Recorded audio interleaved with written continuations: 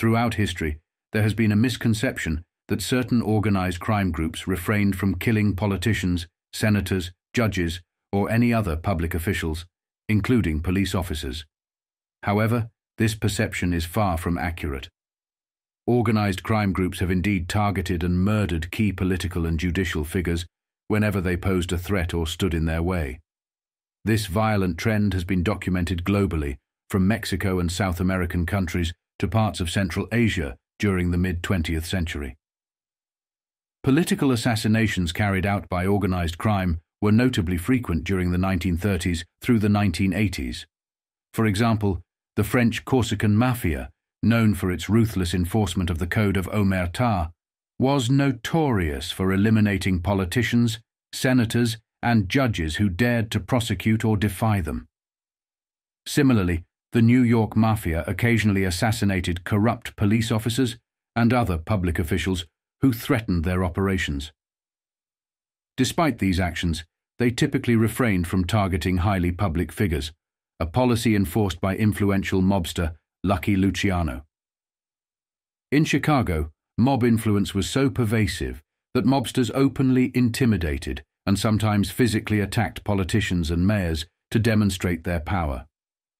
Louisiana also witnessed its share of political violence, with numerous public officials, including mayoral candidates and judges, becoming victims of assassination. One of the most formidable and notorious figures in organized crime was Salvatore Toto Riina, known as the boss of bosses of the Sicilian Mafia. His reign of terror in Italy, spanning nearly 4 decades, was marked by extreme cruelty, earning him the nickname the Beast. Riina was responsible for the assassination of numerous criminal rivals, as well as the prosecutors, journalists, and judges who dared to oppose him. His criminal activities extended to involving his own family. His son was only 17 when Riina ordered him to murder a kidnapped businessman, a grim initiation into the Cosa Nostra. Riina's brutal campaign continued unabated until his ultimate arrest and incarceration. He died in a prison hospital bed, unrepentant and defiant to the end, leaving behind a legacy of violence and fear that had a profound impact on Italy's struggle against organized crime. This article was written in 1991, and it details his rise and fall. First, you'll have to be rational. Giovanni Falcone, with his computer brain, divined that the Mafia was an organization of thoroughgoing logic. Second, if you want to understand, you'll have to know about Sicily. Judge Falcone, every bit a Sicilian, said the values of Cosa Nostra were no more, no less, than the values of Sicily, taken perhaps to the extreme. Third, and most important, you'll have to look upon the men of the Mafia with respect and empathy. Judge Falcone, the only one they'd talked to, said they played by the rules, and they didn't lie. He said they were the only men who meant what they said absolutely, and who lived by their beliefs. He said they were what they called themselves, men of honor. How do we know the judge was right? Because he and his wife and their bodyguards were blown to bits of char by a bomb planted under a highway by the boss of bosses, Toto Riina. Anyway, they supposed it was Riina, the cops and judges who were supposed to know. Of course, no one could know for sure because no one talks. That's the heart of the problem, l'omertà. The word is commonly rendered in English as silence or code of silence. A literal translation is manly stoicism, which offers a clearer idea of how men of honor see themselves. It's no accident that the Mafia code word for the law is feminine, la sonnambula, the sleepwalker. That gives a clear idea of how far out front was this one wakeful lawman. Before Falcone, it was perfectly acceptable for Sicilians, or big Italian Poles, from the safety of Rome, to declare that there was no Mafia. It had died in the dim rural past, or had withered in the fluorescence of modern Italian development. It was acceptable, even respectable, for judges to maintain the convenient and slumberous fiction that the Mafia might exist. but just as a handful of disparate bands, no better than hooligans who mostly killed one another anyway. One such somnambulist was Judge Antonino Melli. The government made him Falcone's boss. It was Falcone's spectacular achievement to prove the existence and structure of the Sicilian mob, the mother of all mafias, as a unity. In fact, he created the entire code and hierarchy of the mafia, first in his head and then on paper, with such thoroughness and clarity that he could lead a panel of his peers past doubt.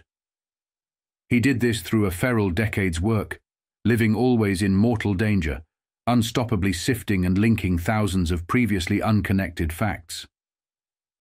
That's why his colleagues recall his mind as a computer. Nothing got lost. But Falcone's work had less in common with technology than with art. Like a great novelist, he was god of the universe of his own imagining.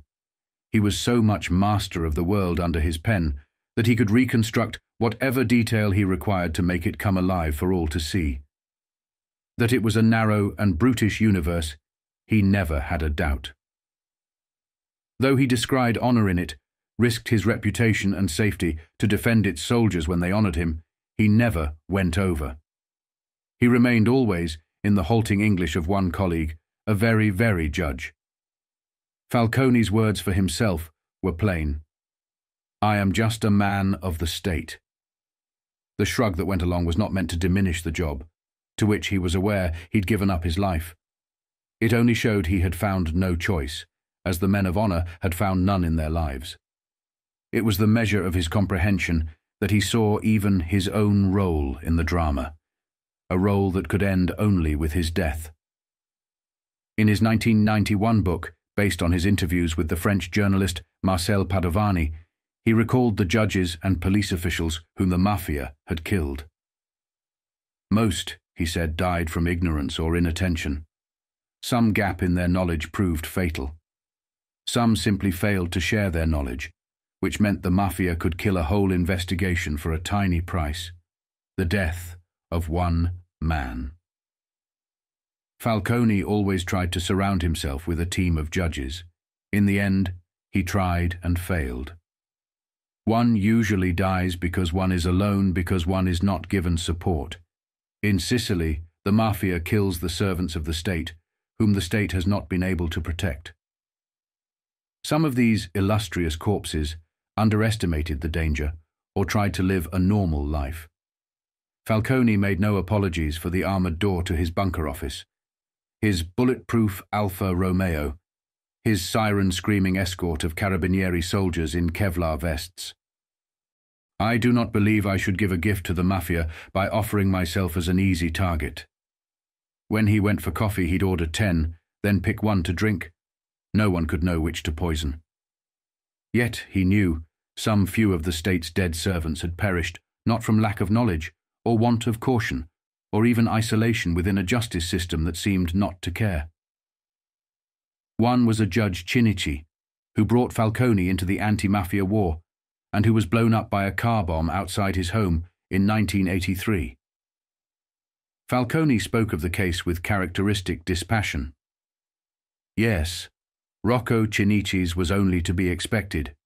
Even though he couldn't improve on his tactics, he fell into a trap and lost his battle. The Mafia proved itself to be stronger and more able than he was. You could say Falcone wrote his own last chapter there. He was the best, and he lost. But it was also true that he'd been isolated. The state couldn't or wouldn't support him. It might be that even Falcone let his guard slip one fatal notch, once the Poles and his fellow judges drove him from his Palermo bunker, gave him a fancy title and a normal life in Rome. Falcone might even have concluded in the end that he lost by failure of knowledge, or that he ran out of time. He could not learn enough, fast enough, about the beast, Toto Riina. For instance, where was he? Corleone doesn't look like the town we saw in The Godfather. Those leafy villas, each with its soft-spoken don dozing in a chair on his sun-dappled patio, unaware of the knife blade flashing toward his neck. No, Corleone is a hard huddle of menace on a slope of grey rock. The houses are concrete, small, grey like the rock beneath, and ingrown, with their dirty blank backs turned to the narrow streets. Ingrown is the structure of the place, the jumbled filigree of streets and houses crowding ever tighter into a fold of the mountain, until it seems, perforce, by their pressure, there erupts, from the heart of town, an eerie, o'er-towering outcrop of rock.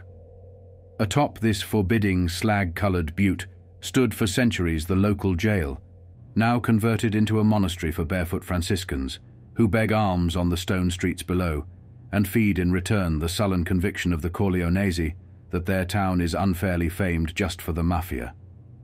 Why will no one write about our monks?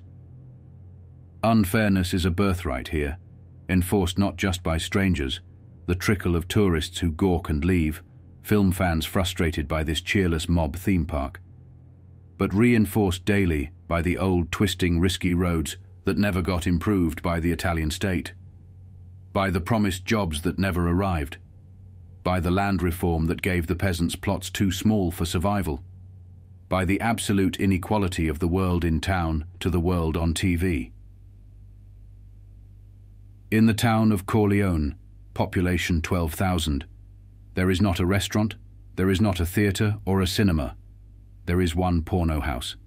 There is no library, gallery, museum. There is not a nightclub, dance hall, pool hall, swimming pool, public gym, tennis court, basketball court. No place to court love, licit or illicit. There is no place to go and no place to forgather in joy, save perhaps the church with its bleeding saint in a glass case on the front wall. Of course, it was worse in the 30s and 40s when young Salvatore Riina came of age. That was before power and plumbing, so the matrons in their morning black spent their hours with washtubs at the spigot that was called a fountain. That was before land reform, so at dawn the men had to hitch up their donkeys to carts full of tools and troop for miles to the great estates of the barons before they could start work. If there was work.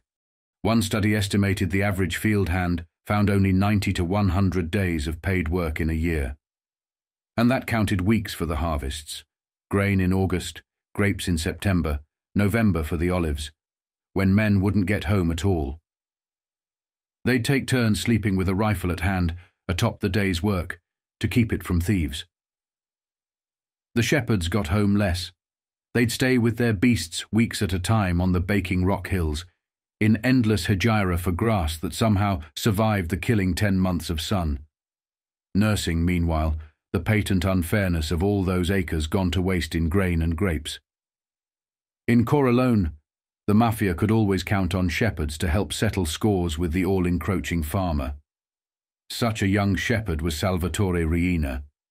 He had the normal upbringing, that is, a childhood without advantage. He left school in the 5th grade. He could read. That was plenty for a shepherd's son. He was just a few years out of school, hanging out with friends, playing bocce, when an argument turned into a fight. Riina pulled out a pistol and shot another boy in the leg. The boy died from loss of blood. Riina was 15 when the court sent him to prison in Palermo for 6 years finishing school, in the view of the mob or mobs in his hometown. Even in those days, just after Mussolini's war, Corleone was unfairly blessed with 2 men of respect, who represented 2 distinct styles, or as some would have it, the Mafia past and Mafia future. There was, already in place and pride, the traditional agrarian Mafia capo, who, like so many of his peers and predecessors, was a man of professional attainment, which set him apart from his peasant soldiers. This was Dr. Michel Navarra, the town's leading physician. At the same time, there returned to Corleone a younger, flashier exemplar of honour, one Luciano Liggio, back from his youth in America, where his attainments ran more toward modernist improvements like striped suits, .38 specials, and machine guns. Of course, they were great friends in those days, when there was so much business and power to divide. The mob had struck a deal with the US Army to ease its wartime invasion of Sicily, and in gratitude, in occupation, Uncle Sam turned over every town hall, along with precious gasoline and hundreds of firearms permits, to hand-picked mafiosi who would, it was said, keep the peace. For example, Dr. Navarra obtained from the Yanks enough transport for his civic-minded project to organize a meat commerce with Palermo. In other words, he got a stranglehold on meat for the capital, and of course Liggio helped out. He organized the shepherds, who flocked to him, to control the vast state-owned hills of the Ficusa forest, where they grazed and guarded the stolen herds. Just for another example, Dr. Navarra wanted to become the director of Corleone's hospital. Liggio helped out as best he could when he and a couple of shepherd boy lieutenants killed the former director, and Dr. Navarra got the job. That was the way they stayed friends, though the doctor seemed hopelessly old-fashioned to the dashing Liggio, who also had great plans for the capital, Palermo, without all those stinking animals in trucks. When it came, the trouble started with a woman. It happens often. Cosa Nostra is particular about the honor of women. In fact, one great cause of estrangement between the Sicilian mother mob and its rich young American issue cropped up when the US branch went into prostitution. That was unthinkable in Sicily, where tradition must be kept in mind. For example, Sicily's murder method of choice is the lupara bianca, the white shotgun, which is not really any type of gun, but disposal of the cadaver, so it can never be found. The disappearance is significant and loathsome, not because it protects the killers from discovery, the cops don't enter into this calculation, but because the absence of a corpse prevents the family females from kissing the wounds and vowing upon the beloved body. Thus will we drink the blood of his killers. In the spring of 1958, the female in question was the lovely Leolucina Sorisi, who had captured the heart of Luciano Liggio. Alas, Leolucina was already affianced to a local boy, also of note, named Placido Rizzotto. Rizzotto was one of those brave and lonely union types trying to organize the peasants to demand the breakup of great feudal estates. It was a tribute to his talent and grit that he was actually making progress. That's all the eager Liggio talked about when he proposed to old Dr. Navarra that they should rid the town of this union creep who was putting strange ideas into peasant heads. Dr. Navarra consented. Liggio did the job. That was the easy part. Maybe Lucianuzzu took it a little too easy, because a boy from a neighboring village saw the whole thing, to the moment when Liggio dumped the corpse down a well. The boy was brought, prostrate from terror, to the local hospital, where Dr. Navarra administered a sedative, and strangely, the boy died. Still, it was trouble, because the boy's babbling sent the peasants to the well, whence they hauled to town the body of Risotto, upon which the lovely Leolucina vowed, "I will eat the heart of the one who did this to you." It should be noted, however, that when Liggio was arrested, some years later, he was found at her house. Real trouble came when Dr. Navarra discovered that Liggio cared not a fig for unions, and that he, Michel Navarra, man of honor, had been gulled to countenance a murder for sinful purpose, i.e., the deflowering of a local female. He ordered Liggio killed. The doctor's men were sloppy too. They got Lucianuzzis out of town into the countryside, but when they tried to take care of him, he got to his gun, and they shot it out in a bloody mess.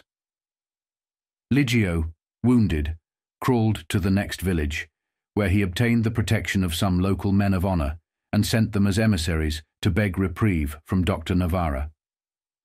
Of course, it wasn't finished. But it ended that same year, when Liggio and two shepherd lieutenants, the best shot in town, Bernardo Provenzano, and his friend back from jail, Curtu, the short one, Toto Riina, pumped 110 bullets into Dr. Navarra. Liggio became the boss of the Corleonesi. Toto Riina became a madman. That was the year 58, when Giovanni Falcone had to make a choice. He made it wrong. He was unlucky sometimes when his heart got mixed up in things. Falcone made all his big decisions with his heart. He was coming out of high school and had to pick his path. He chose Livorno, the Italian Naval Academy. He'd decided to go to sea. You had to know how the kid grew up, the air in his house. Years later, when he was a mafia-busting hero, people often said that Falcone understood because he was raised in an old quarter of Palermo, among the very people who would become his passion and prey. The Italian papers wove splendid fantasies about the young Giovanni, honing his young computer brain on the penny anti-black marketeering that was everywhere in the old quartiere in the years of scrambling and shortage after the war, all nonsense. There was never scrambling or shortage in the old palazzo of his mother's kin. There was plenty, there was duty, there was history. That it loomed on a dark street in an old part of town, La Calza, near the sea, still bore an Arab name from a millennium past, only enhanced its distinction. It was the house of his mother's grandmother's brother, who was mayor of Palermo when the Italian state was young. It was a house built by and for the power of the state, as the nearby church of the Magione had been raised to glorify another power. In nearer history, in tinted photographs on the walls of the tall, dark rooms, loomed two uncles. Both his mother and father had hero brothers who died in the Alps in World War I.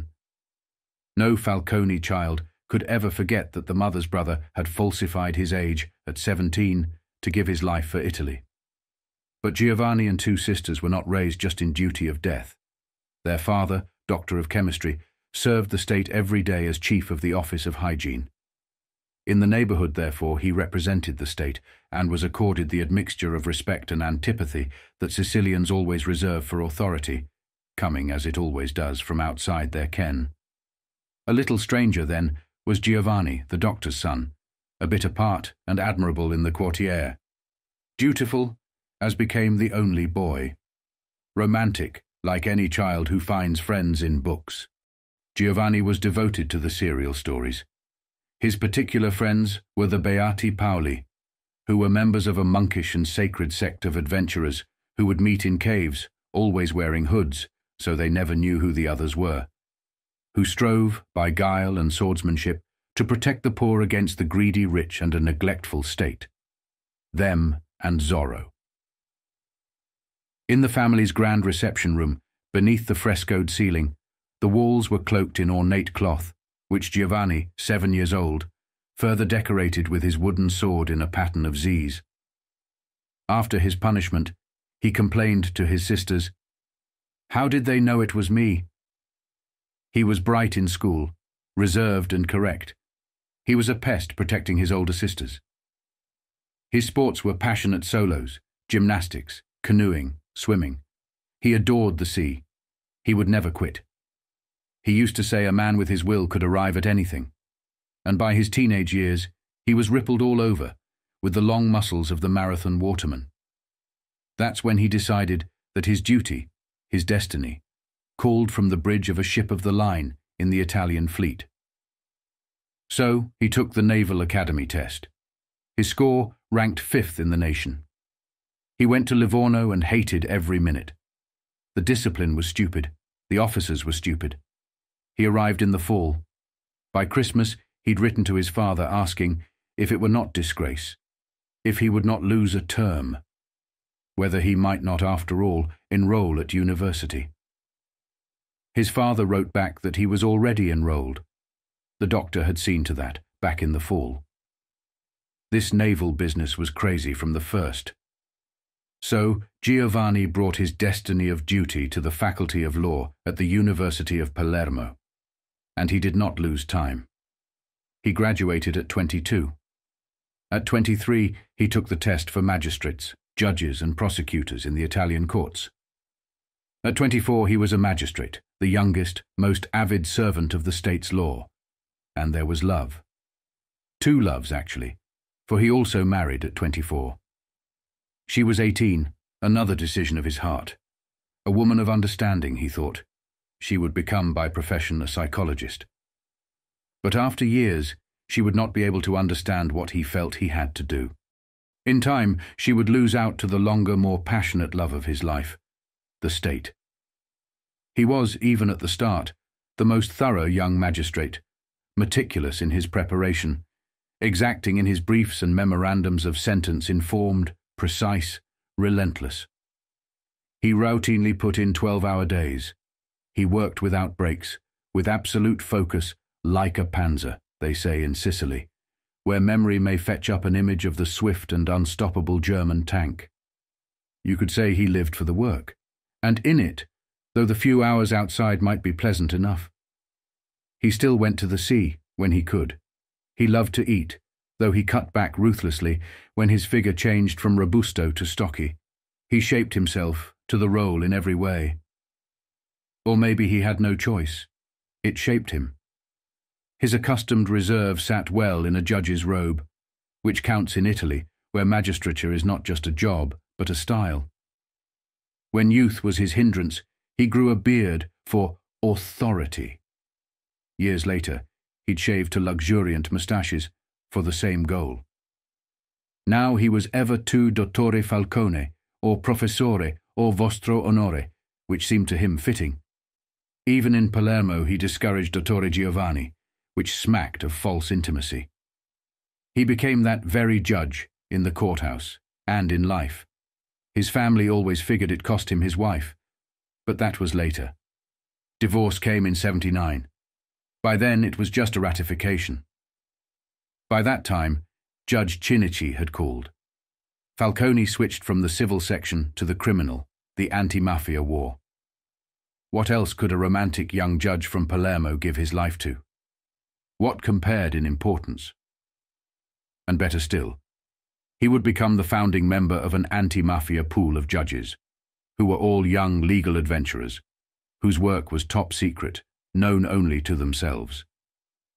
They lived, so the papers dubbed it, la vita blindata, the hooded life. They'd meet every day in their bunker. Falcone was not unlucky with his true love. They called it incredibly good fortune for Riina. No one could explain it, to win such a girl as Antonietta. It wasn't just her connections, though her family, the Bagarellas, was a potent local mafia clan. The mystery was, Ninetta was so bright, educated as a teacher. She could have had a career, respect. What could she see in him? The way they always tell the story, a friend told Riina that Ninetta's family would never accept him. Well then, he's supposed to have said, I'll kill them all. No one gave Riina credit for his brains. The hyper-eloquent and title-loving Italians are always confusing intelligence with education. The judges and police officials of Palermo would only credit Riina with furbezza, a sort of animal cunning, after he'd made monkeys out of them for 20 years. But as usual, Riina had the long view. He and Antonietta were considered engaged when she was 13. Riina had something better than diplomas in Corleone, another sort of respect. He had power after he helped to kill the boss, Dr. Navarra.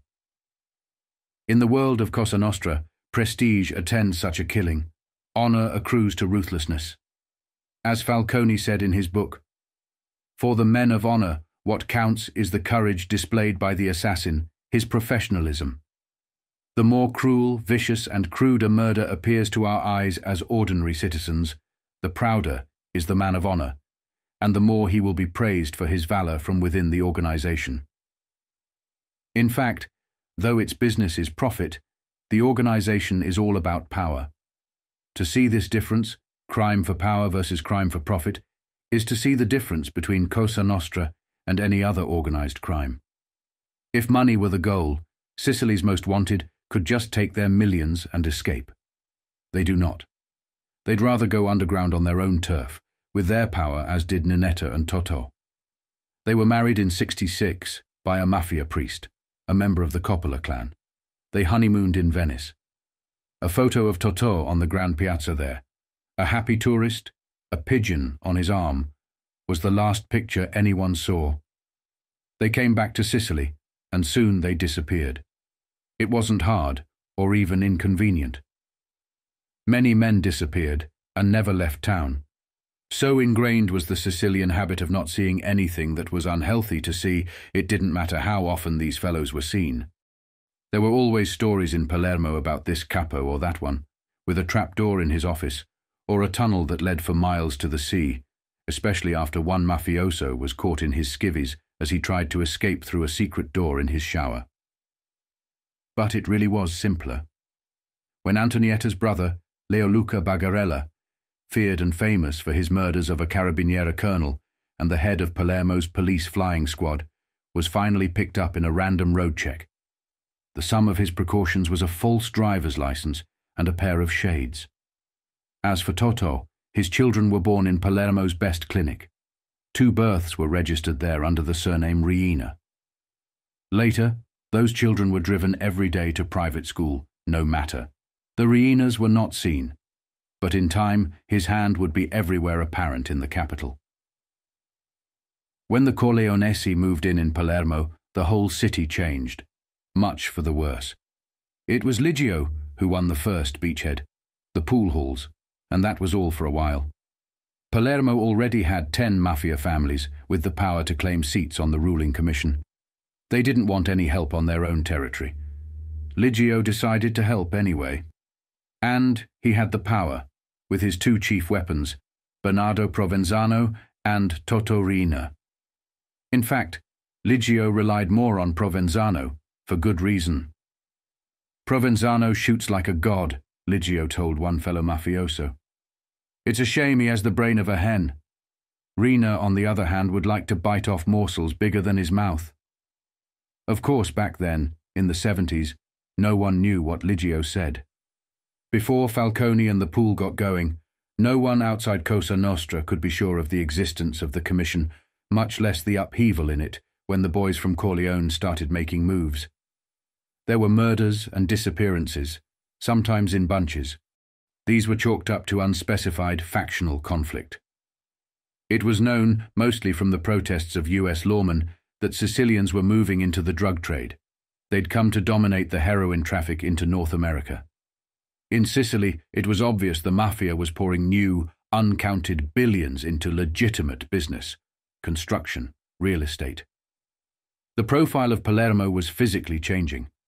Where the capital had always hugged the plain between the sea and the mountains in quarters of ancient Arab geometry, the sky was now carved into dirty canyons by wall-to-wall apartment houses, ugly, cheap concrete boxes, oversized, all illegal, of course. Anyway, it should have been obvious. There was no more building control under the administration of Mayor Vito Ciancimino, previously a barber in the town of Corleone. But on the largest scale, this cancerous boom was also not seen. If it was discussed, it was as a side effect of the long-awaited development, that is, as Sicily's cure. Italian law enforcement was focused on the Red Brigades, the threat to the state from terror. The few anti-mafia triumphs, Lucky Luciano, for example, was sent to jail a couple of times, were often reversed by higher courts, without public or political protest. The fact was, the Mafia had purchased protection. There was a placid and profitable marriage between the ruling Christian Democrats and the mob, especially the Palermo families, who believed in taking care of business quietly. The state delivered fat public contracts, and when required, court rulings. The Mafia delivered untraceable cash and votes by the millions to keep the DC in power. That was destined to change with the ascendance of Toto Riina. Jail time had begun to erode Liggio's influence. Riina was left on the outside to follow his own ambitions. That's when he started to show his penchant for the longer view. Slowly, and with a delicacy that even his fellow mafiosi never imagined in him, when his plan came clear, they still protested. It must be Ninetta. He began to insinuate men faithful to him into the families. By 81 he was ready, and Palermo awoke to a mafia war that could not be ignored. 1,000 people would die in a year, and those were just the bodies that were left around to be counted. From Rome came vows. Such violence must be stopped. It didn't stop. Riina was moving on the old Palermo families one by one. He'd promise peace whenever he needed time. He'd assassinate the boss and clean up the faithful who could be found. For the promise of peace, his own men in that family would move up to command of that territory. In April and May of 81, Riina killed the top two bosses of central Palermo, Stefano Bontade and Salvatore Inzerillo. His third nemesis, Gaetano Badalamenti, escaped Sicily with his life, but Riina's fatal influence extended overseas. According to information later developed by Falcone, John Gambino soon arrived in Sicily as ambassador for the US boss, Paul Castellano, and received the request, which was respected, to eliminate the escapees who had sought haven in America. Nothing was safe from Riina, not even tradition. Two bosses, Tommaso Buscetta and Salvatore Contorno, the only strongmen who might have contested Riina militarily, had their relatives killed, boys and women too. There were 50 funerals within those two families. Of course, there was the tradition of the Christmas amnesty. Even Riina could not ignore it. He declared a peace and hosted a spectacular party at a private villa. There must have been 40 or 50 guests. He even invited the old Palermo boss, Saro Riccobono, with whom relations had been sour, owing to the disappearance of a couple of Riccobono's friends. And nothing was spared. There was music, food, wine. Feasting after which, Riccobono for one stretched out on a couch in the living room to rest. 4 of Riina's men set upon Riccobono. "Saruzes," one was heard to mutter, "your story finishes here." They strangled him to death on that couch. At that moment, other Riina men ran through the house and garden, finishing with guns all the friends of Riccobono. In Palermo, that same evening, 15 Riccobono men were gunned down at their homes, in bars, in garages, on the street, and brought to the villa, where they disappeared in a tank of acid. There was another new wrinkle in Riina's rule. Gone were the days of private business, quietly arranged through connections in government and politics. The provincial secretary of the DC was killed. He'd threatened the power of the friendly former barber Ciancimino. 6 months later, it was a former parliamentary deputy who'd come back to Palermo to stamp out the Mafia. 5 months later, the president of the region of Sicily, who had vowed to clean up public contracts, then a particularly inflexible judge, then the communist deputy, who proposed a law permitting confiscation of Mafia profits. That was 82, at which point the government in Rome had to act, if only to silence the hostile press. The state sent to Palermo its hero, General Carlo Alberto dalla Chiesa, the conqueror of the Red Brigades, uomo di ferro, man of iron, who was celebrating his 100th day on the job, along with his pretty pregnant wife and a bodyguard who was driving, when they all were shot to pulp by a hail of bullets from Toto Riina. What a strange life it was for the 4 young judges of the pool, squirreled away with their secrets in their corner of the Ministry of Justice building in Palermo, behind the steel doors with TV cameras, to offer a view of the hallway outside, where the escorts sat splay-legged, cradling their submachine guns, waiting for the moment when their judge would emerge to trot through the echoing fascist acre of marble to the front entrance, where ramps had been built so the armoured Alfa sedans could roar up the steps, and their doors with the darkened windows would fly open, nearly touching the bulletproof Lexan of the building's doors, so the judge would never stand exposed for 1 instant before the sirens wailed again, and the engines screamed, as the soldiers at the wheel dumped their clutches and skidded down the ramp, leaving in the sunshine only ache in the ears and an acrid double track of burnt rubber time for lunch. Or maybe it was dinner or breakfast, for there was no clock, and a schedule for more than a day or 2 was dangerous. Judge Cinephile had been blown up just at that moment of fatal regularity, when they knew, whoever they were, he would leave his apartment for the office. There were soldiers on the streets in front of the judges' houses thereafter, to make sure no one could leave more cars packed with TNT. Of course, that increased the judge's isolation. Now they were pitted against their neighbours on the desperate matter of parking. The grateful citizens of Falcone's building signed a letter proposing that the state make alternative arrangements for the judge. A secure building somewhere, they suggested. Perhaps a jail. But it wasn't just neighbours. Politicians complained in print that the ministry's focus on supposed organised crime was feeding the ancient slanders against Sicily. This was another attack from the north. And it wasn't just politicians. Within the ministry, a high-ranking magistrate suggested to Falcone's boss, "Bury him under mountains of minor trials. That way he'll leave us in peace." It was clear Falcone was in the lead, though all 4 judges of the pool were within a year in age. All shared knowledge of investigations. All shared the same hobbled and hooded life. Something about Falcone drew attention. A self-possession, a self-sufficiency, a conviction about his worth. And work caused envy or admiration, curiosity at the very least, and curious too. That untouchable conviction of self-worth was the sign Sicilians had recognized for years, something they had to notice to stay out of the path and the business of their local men of honor. It wasn't that he took on the values of the mob, quite the reverse. He was, if anything, less tolerant of the small complicities that were woven into the life of Palermo, things everyone did to get along. The recommendations for jobs, for contracts, for positions of advantage. The little pizzo paid to do business. The word is Sicilian for beak, as in the phrase, "just enough to wet my beak." The all-pervasive habit of not seeing. After all, everybody has to live. It was as if the terminal unsureness of his hold on life required from him more conviction and correctness, a tense and inflexible certainty. Of course, he bothered people. At a party in Palermo one night, an old friend counselled him, "Giovanni, why don't you ease up? Live and let live. Enjoy."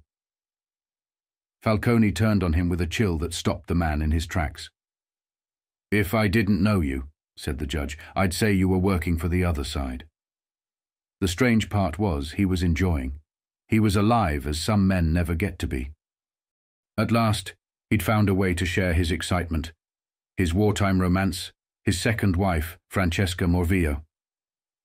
She was the daughter of the head of Palermo's Tribunale, another child of the state, and now a judge herself, divorced as was Falcone, committed and meticulous in work, as he was. She was beautiful, graceful, admired everywhere in the ministry, even where he was not, but she understood exactly what he had to do. She was not confused about the life she was choosing to share. They would never be able to travel, never go out, never even take a stroll together. She, too, would live in constant danger, at least in a constant state of impending widowhood. The letters that arrived for him with bullets in the envelope, or a picture of his coffin with his date of birth and a date of death, always coming right up, or coded threats he'd hear from mafiosi. "You do a dangerous job. If I were you, I'd even take my bodyguards to the bathroom with me." These were confirmation for Falcone. He was getting warm. They were starting to sweat. These workdays of 12, 14, 16 hours were what he was put on earth for.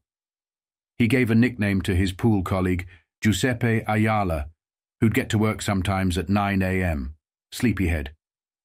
Sometimes at 10 or 11 at night, Falcone would look up with a start from the stacks of paper on his desk and call down the hallway of the bunker, "Hey, it's night. Don't you think it's time we removed this thorn from the side of the state?" Then, with sirens wailing, he'd go home and talk about the Mafia with Francesca till 2 in the morning. What was the point of sleep? Falcone was coming to know his opponents. This life on alert was their habit of existence. Sureness of knowledge was their stock in trade. The difference between the man of honor and the population of sheep whom he fleeced was that he knew what happened and why. Falcone had to match that sureness to survive. For 4 years, he'd pieced together the few available facts. He figured that if the Mafia was making billions from the drug trade, there had to be traces in Sicilian banks. That reasoning won him his first convictions, and he'd reasoned from the other traces the Mafia left behind. When ballistics tests on the boss's Bontade, killed with a shotgun and a Russian AK-47, and Inzerillo, also an AK-47, were compared with bullets from the body of Dalla Chiesa, it was clear the same Kalashnikov had been used in all three killings. To Falcone, then, it was also clear. There were two factions in the Mafia war, and the winners had also killed the general. Falcone's instinct was toward unity. His mind rebelled against the mess of rumor that washed up in the wake of every killing. It was not sufficient for him to list the profusion of Mafia names as so many mysterious flora, to speculate on their authority or their family connections, like some pre-Mendelian botanist monk. He knew better science was bound to reveal a structure in which the creatures dwelt. At the same time, he rejected the romance of grand conspiracy, the whispers that the Mafia was really led from Rome, from the government. These bosses were but puppets. This theory gained steam from Dalla Chiesa's assassination. That hero was allowed to beat the Red Brigades, so the saying went, because they threatened the state from the outside. The Mafia, on the contrary, was the hand of the state itself. And so the man of iron had to die. At bottom, Falcone respected his foes. Why would Cosa Nostra, born as a struggle for control against the government, suddenly bow to orders from Rome, from men it could not control? That made no sense, nor did fantastic tales of ritual killing, supposedly meant to terrorize the population. Cinici, according to this sort of theory, was car-bombed to show that the Mafia could turn Palermo into Beirut. No, Falcone assumed the Mafia killed as it was able. Cinici was car-bombed because that was the efficient way, and killed only when it had to. The bosses were not puppets or monsters. Their actions had to make sense in their world. He came to think of them as people like us, or maybe a bit better. They told the truth. As he explained in his book, the organization has an absolute respect for facts. Truth-telling is life and death. If a mafioso does not respect the obligation to tell the truth in the presence of another man of honor, it is a sure sign that one or the other is soon to die. The man of honor speaks only when he is sure of the facts, when he has the right to speak, when the information concerns him. Otherwise, he places himself beyond the rules, and at that point, no one, nothing, will protect him. It occurred to Falcone the Mafia state was much more efficient, more capable of requiring respect than was his state, than the nest of half-truth and compromise that was his ministry. If other judges thought Falcone crazy when he claimed, "The man of honor is obliged always to tell the truth," that did not matter. He knew what he knew. It was respect he showed to mafiosi he interviewed. He wouldn't burst into their cells, as the cops like to do, to demand that they talk, or else. Unlike so many elegant judges, he'd never used the contemptuous second-person pronoun to, but always the formal lei, as he expected them to call him judge or your honor. He'd take care to acquaint himself with their human situations, their families, their histories, relatives killed, their own situations within Cosa Nostra. He'd ask specific questions about specific crimes of which they had knowledge, and would never indulge in fishing. "Tell me what you know about this Mafia." He was Sicilian enough not to ask about things that weren't his business, Sicilian enough, too, to understand their answers, the shrugs, silences, and cryptic sayings in dialect. Above all, he told the truth. "You can say whatever you like," he'd begin. "But remember, this interview will be a calvary for you, because I will try by any means to make you contradict yourself. If you manage to convince me of the truth of what you say, Then and only then will I be able to consider the possibility of safeguarding your right to life, protecting you from the bureaucracy of the state and from Cosa Nostra. It was respect that won Falcone his big break, in '84, the cooperation of Tommaso Buscetta. Buscetta was famous within the mob for his courage and ferocity, though he was not a capofamiglia, female trouble again. Buscetta had shown himself incapable of emotional control. He'd married 3 times. In the war with the Corleonesi, Buscetta was driven out of Sicily to Brazil. In fact, he was driven out of Cosa Nostra by the serial murders of his kin. Still, he never would have talked if he hadn't met Falcone. He told the judge at the start, "I don't trust anyone else. I don't believe the Italian state really intends to fight the Mafia." Then he added, "I warn you, Judge, after these interviews with me you will become a celebrity, but they will seek to destroy you, physically and professionally, and they'll do the same to me. Don't forget, an account opened with Cosa Nostra can never be closed. Do you still wish to interview me?" They talked for months at a time. Buscetta was the first of the great pentiti, the repentants who were to teach Falcone the language, method, and manners. Buscetta was the confirmation of all that Falcone had imagined in the Mafia: unity, rationality, control.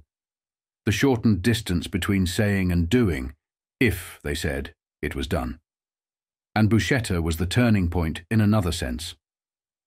Unlike the handful of mafiosi who had talked before, he didn't come to the state in a panic of self-preservation, but with the considered judgment that the values of Cosa Nostra were gone, trampled underfoot by the Corleonesi who had killed his 2 sons. In that, he was a prophet. Falcone soon had other pentiti who found they could trust him more than their fellow men of honor. And he did not lose time. With his fellow members of the pool, he piled up interviews and evidence, thousands of pages. He filled his head with Cosa Nostra until he could see it whole, and then he indicated it whole. In November '85, the judges of Palermo's pool issued an instruction accusing 476 defendants at once. They would mount the biggest trial in the history of Italy. They would construct an enormous concrete bunker courtroom within the walls of Palermo's Ucciardone prison, with underground tunnels from the cell blocks to steel-barred courtroom cages in which the mafiosi would be on display.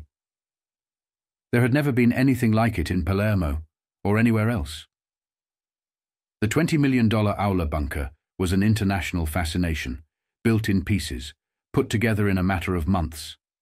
As the trial approached, February '86, Palermo was rocked by a crime wave: muggings, robberies, murders, bomb threats, as the Corleonesi bosses tried to stir up nostalgia for the days when the mob kept matters in hand. Unemployed workers were sent to the streets to demonstrate for the good old days of the boom. From every part of Italy, 2,000 police and special agents were shipped to Palermo for maxi-trial security. Journalists came from everywhere in the world. They all wanted Falcone, of course.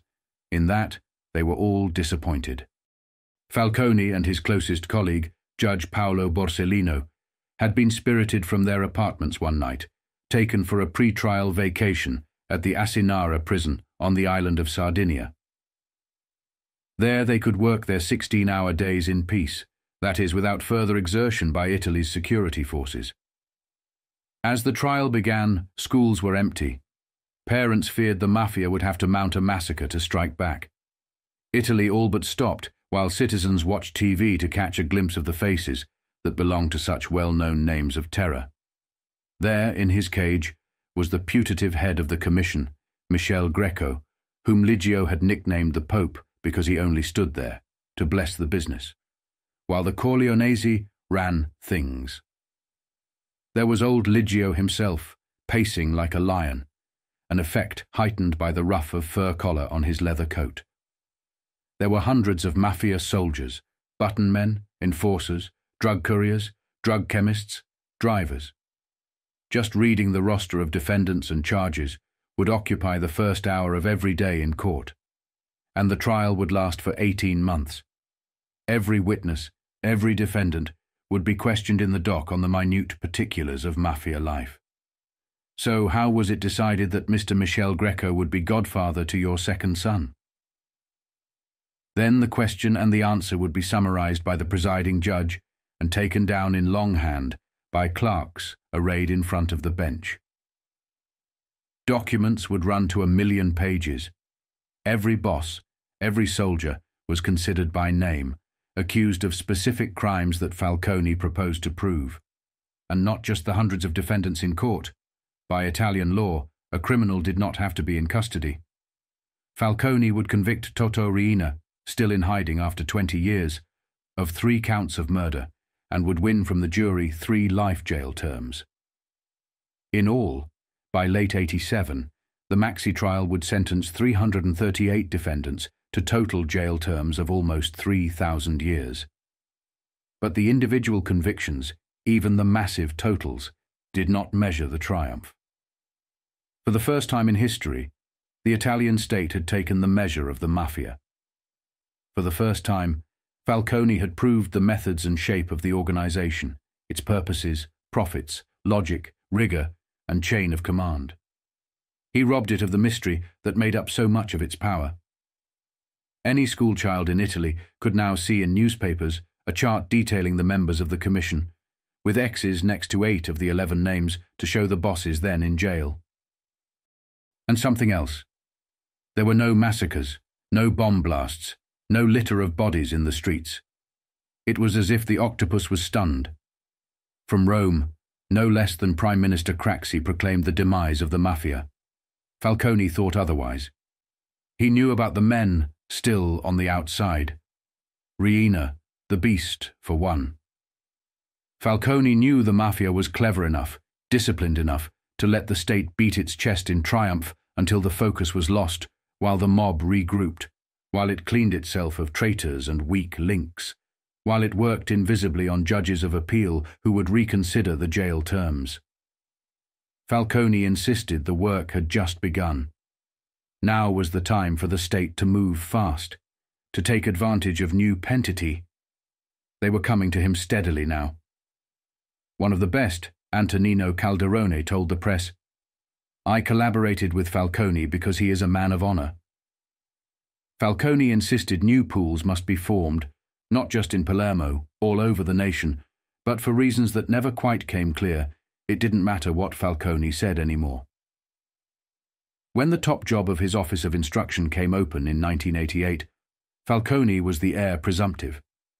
Suddenly, an older judge, Antonino Meli, was convinced, by unseen powers, to withdraw his application for the presidency of the Tribunale and apply instead for the Office of Instruction. Meli got the office and promptly voiced his opinion that the Mafia was not a unified command, just a collection of hooligans. At the same time, judges from other courts in Italy initiated learned and finicky reviews of procedure in the Maxi trial. Perhaps the convictions were not valid, so one theory went, because of the extraordinary length of proceedings. Defendants were not judged with the promptness they deserved. In the Ministry of Justice building in Palermo, there was a growing school of thought that Falcone, good man, good worker, was nevertheless afflicted with delusions about the Mafia. He thought Cosa Nostra was involved in everything. He'd take over every investigation in Italy. By '89, the local papers were retailing on the front page anonymous letters signed by the Crow that accused Falcone of using pentiti as killers for the state. Courts of appeal were reversing the Maxi trial sentences. Greco was let free. Toto Riina was absolved. Of course, the government vowed to reappeal in an effort to reinstate convictions, but no, perhaps not with the prosecutors from Palermo. That year, the pool was dissolved. Judge Meli said it was better to let individual magistrates work on individual cases, in their local jurisdictions, of course. That was the summer of 1989, when 50 sticks of dynamite were found in front of Falcone's beach house, minutes before he emerged for his morning swim. Clearly he got the message. He was under attack. His credibility was steadily eroding. he was alone. From Rome, the Minister of Justice was calling. Perhaps Falcone would consider another job, a splendid title, a coordinating position, Director of Penal Affairs. With a bitterness of which he never spoke in public, Falcone accepted transfer to Rome. Before he left, he got a bill from the stateroom and board for his vacation in Asinara prison. Falcone paid and demanded a receipt, which he framed and mounted ever after on his office wall. On May 23rd, a sunny Saturday in the spring of '92, Falcone decided on the spur of the moment that he and Francesca would fly down to Palermo. He called ahead for escorts. He got a Secret Service plane. He arrived in high spirits. Even he had to admit, a year or two outside the cauldron of Palermo hadn't been bad. He'd decompressed. He still lived with escorts, drove in armoured cars. But he'd recaptured a few of life's pleasures. A meal in a restaurant, a stroll home from dinner. Still, he could not give up his life's love. From the ministry in Rome, he was pushing for a new anti-mafia directorate, modelled on America's FBI, a new national super-prosecutor, and a law, like the US Witness Protection Act, to give his pentiti financial support, security, and new identities. Falcone was 5 days past his 53rd birthday. Still a long way to go. He said the law would prevail. He had to keep faith.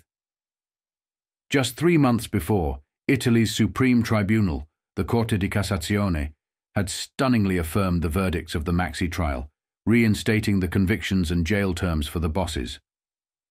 At the Palermo airport, Falcone greeted his escorts, then held out his hand for keys. He'd drive.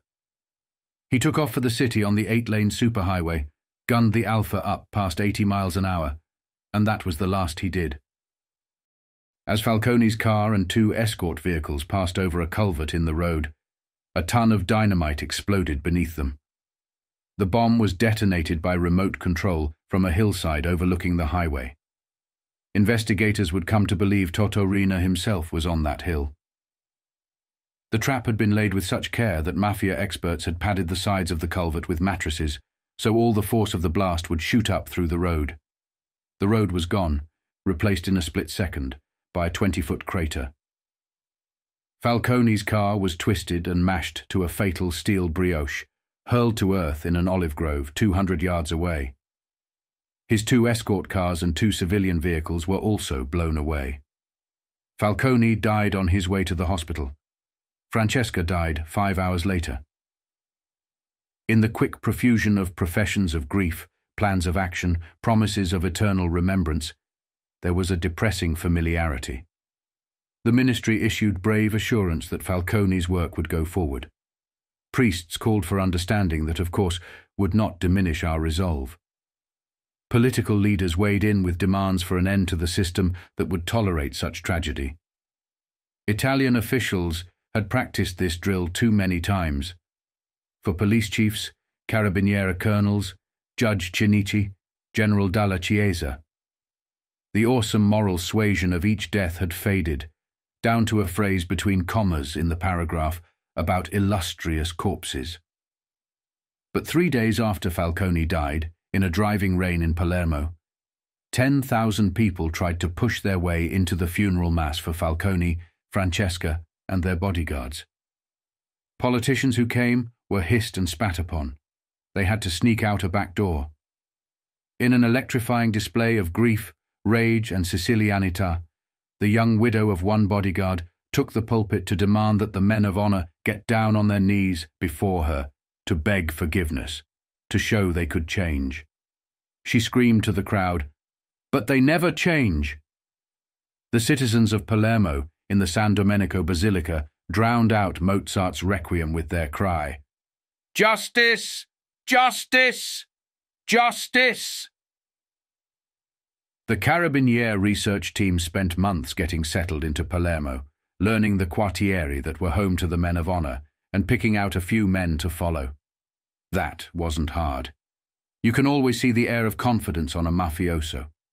So they studied each one. Whom did he meet? Who was more important, he or the guy he met? Who came over to whom to shake hands? Who got up when that guy came to the table? The Special Operations Group, just 2 years old, was the sort of national strike force Falcone had been trying to create. They were pros, patient and careful. They studied the places the mafiosi went, that bar, that garage, that butcher shop, which never sold any meat. After months, they knew the places by heart, who lived there, who owned that. Then they followed people from those places. Whom did they have to visit? By the end of last year, they were bearing down. Carabinieri technicians mounted video cameras to survey that bar, this corner, that shop. They had to work carefully. They'd install at night, with lookouts on nearby streets, in contact with radios. Stop. Here comes somebody. Okay, go ahead. When they followed people, they'd break off early, so they'd never be burned. If it happened, they were dead. Next day, they'd follow 2 minutes longer, 1 block farther, then they'd break off again. They videotaped their hotspots 24 hours a day, then watched the tapes for patterns. It was behavior of submission they wanted to see. Still, it could have gone on forever. No one knew what Riina looked like. The FBI computers in Washington had aged his last picture, that 25-year-old snapshot from the Grand Piazza in Venice. But what if he'd had an operation? What if he'd left Palermo? What if he knew every move they'd made and was patiently watching them advance, block by block, into his trap? Then fortune descended, in the person of a Mafia soldier named DiMaggio. He got arrested and started to sing. Actually, it was more complicated. Women trouble again. Baldassare DiMaggio was a mafioso in the town of San Giuseppe Hato, part of the Giovanni Brusca clan, which owed allegiance to Riina and the Corleonesi. Doing well, DiMaggio was a mechanic by trade, with a villa and a swimming pool. But then he fell in love with a girl from his town and left his wife and children. The wife went straight to the boss, Brusca, who called in DiMaggio and ordered him back to his family. DiMaggio refused, and so, for want of respect, as well as morals, Brusca banished him from Cosa Nostra. DiMaggio went to Riina to appeal his termination, and Riina refused him. That's when DiMaggio knew he was a dead man. Termination to Riina meant termination. So DiMaggio headed north and turned himself into an officer he knew. After that, he was pointing out places and people for the cops. And that's when Riina's luck changed. He ran into his own sort of female trouble. The Carabinieri saw her, and they knew. It had to be Ninetta. Nobody knew what Toto looked like, but Ninetta Bagarella, she looked exactly the same. A little thicker, maybe, lines around the mouth, but she kept her hair black, same eyes, same expression. From headquarters in Rome, Colonel Mario Mori gave the order to lock onto her. Watch her house, never let it go. They didn't have to wait long. The next morning at 8:30, the first car that drove in was a silver Citroën. A man came out of the house, got into the shotgun seat, a grey-haired, short man. The Carabinieri were stunned. Is that him? Got to be him. Jesus, it's him. They followed. Up the street, a second chase car swung in behind. At the first light, the lead Carabinieri car pulled up next to the Citroën. The special ops glanced over. He didn't look like their picture. Who else could it be? Orders came straight from Mori. Take him, now. The third light was the circle at the Motel Ajip, always miserable traffic. The Citroën got stuck between a truck and a bus. The Carabinieri jumped out and surrounded the car, covered every window with submachine guns. They didn't ask. They told him, "You are Toto Riina." They were yelling. "Riina! Out of the car!" he protested. "There must be some mistake." He presented an identity card in the name of Vincenzo Bellomo. Out of the car. They cuffed him, frisked him, told him he was under arrest. After 25 years, it was over in 5 minutes. He never even raised his voice. In their car, when they hit the siren and got out, he murmured, "Yes, he was Riina." Later, as he left their station house for jail, he turned to his captors and told them quietly, "Congratulations."